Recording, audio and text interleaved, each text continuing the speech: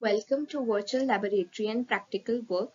My name is Poorva Bhatt and I'm a first year Pharm student from the Pharmaceutics department. Today's practical is formulation and development of fruit extract spheres. I'm extremely thankful to Dr. Satish Polshettiwar sir for initiating virtual laboratory which provides us an opportunity to perform practicals at home itself with the commonly available ingredients. Requirements for this practical include water, fruit extract, food grade gelatin, syringe, vegetable oil, ice bath, and strainer. Formulation table includes fruit extract. Quantity taken is 20 ml and it acts as an active component. Next is food grade gelatin. Quantity taken is 2 grams and it acts as a gelling agent. Next ingredient is vegetable oil. Quantity taken is 50 ml and it acts as a freezing agent. And lastly, water. Approximately 100 ml is taken and it acts for washing and purification.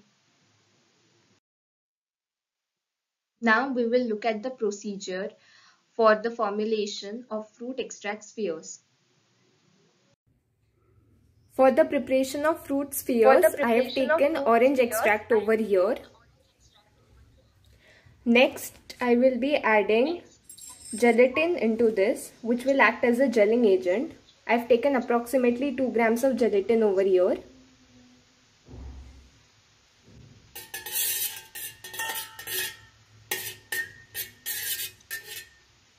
Next step is heating this mixture. So over here it can be seen that the mixture has started to boil. For the next step, I have taken ice cold oil over here, which I have kept upon an ice bath so that it stays cool and remains at 0 degrees Celsius. Now I'll be adding drop wise this mixture into this so that we can get fruit spheres.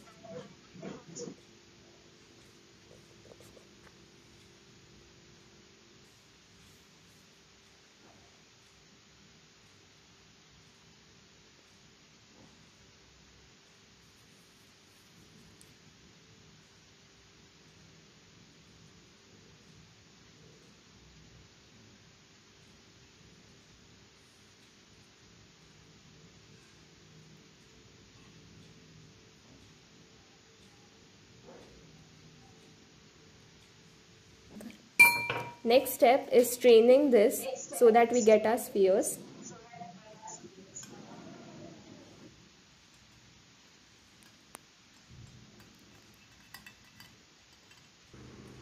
So after straining the mixture and washing it with ice cold water, it can be seen that our spheres have formed properly.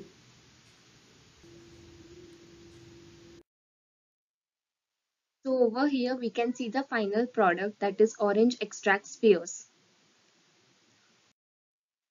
So the main challenges that I had to encounter while performing this practical include: the first one is to adjust the proper quantity of gelatin so that we get our spheres properly.